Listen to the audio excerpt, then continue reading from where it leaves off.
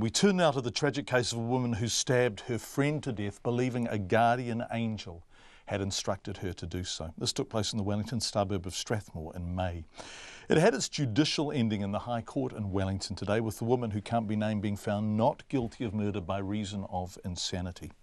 The victim was Heidi Pryor, 37 years old and an expat Australian who'd lived in Wellington for 10 years. A lover of mountain biking, she'd taken to Wellington's hills with great enthusiasm. Our court reporter Anne-Marie May on what the court heard about the terrible circumstances in which she died.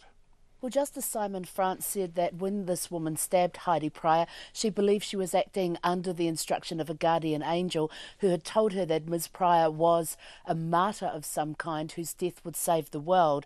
The court heard the women had become friends because their partners were friends, and on the night that she died, Heidi Pryor was supposed to go and collect her husband from the airport, but this woman said, "Come round and have a meal before you go." Now, when she got there, she noticed the woman behaving strangely. This included things like putting a beanbag next to a chair, standing on the chair and falling off onto the beanbag. And Ms Pryor said, "There's clearly something not right here. I'm going to call your parents and get some help." When she said that, apparently that kind of distressed this woman. She took a knife and stabbed Ms Pryor several times, including two blows to the chest, and that was what led to her almost immediate death. Justice Simon France said that cut through some very essential arteries and veins. The woman had suffered an earlier psychotic episode last year and had been on medication for that, but since early this year her health had declined again and she had become fixated on an imaginary friend. She thought that person was corresponding with her through song lyrics on social media, and the judge said the delusions were getting worse, but until Heidi Pryor's death no one had realised that was what was going on. Anne-Marie, can I just clarify something here?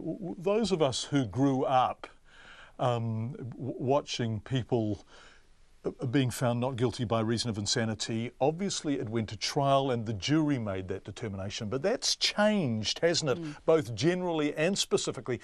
That's not the case here, and it's not the case here because the Crown was prepared to accept a verdict of insanity, is that right? That's right, because until a few years ago, you're right, a jury did have to decide this, but now the law has changed so that if the Crown and the defence agree that there is this diminished responsibility, if you like, then there's no need for a jury to be involved. A judge can hear evidence and can then make a decision on that. So today we heard from two experienced psychiatrists. One of them was Professor Philip Brinded, who was essentially giving evidence for the Crown, and the other was Dr Justin Barry Walsh, who was called by the defence.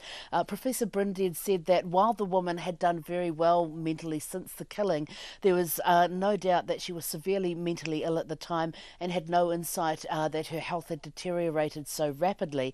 He said she'd come off her medication and the result was a catastrophe, and he said she had to be made a special patient so that extra safety measures could be put in place for her.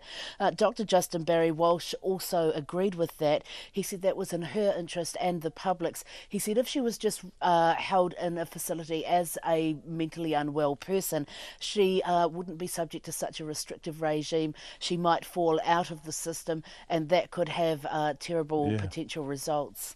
Right, so what does happen to her now, given those kinds of conversations? Well, based on those assessments, Justice France made the order that the woman be retained as a special patient in a mental health facility. He said that includes giving those responsible for her care and her potential release greater powers when she comes out. They can put oversight and special conditions on her that wouldn't be the case otherwise. He lifted name suppression for her, but he's given her until December the 16th to apply to the Court of Appeal to have that overturned and name suppression continued. This, of course, has been tragic all round. Both families, Heidi Pryor's and the woman's, were in court. Heidi Pryor, of course, had been married just months before she died, and at the end of today's hearing, Justice France expressed his deep sympathy to all those involved. Anne-Marie May, our Wellington court reporter from the Wellington newsroom.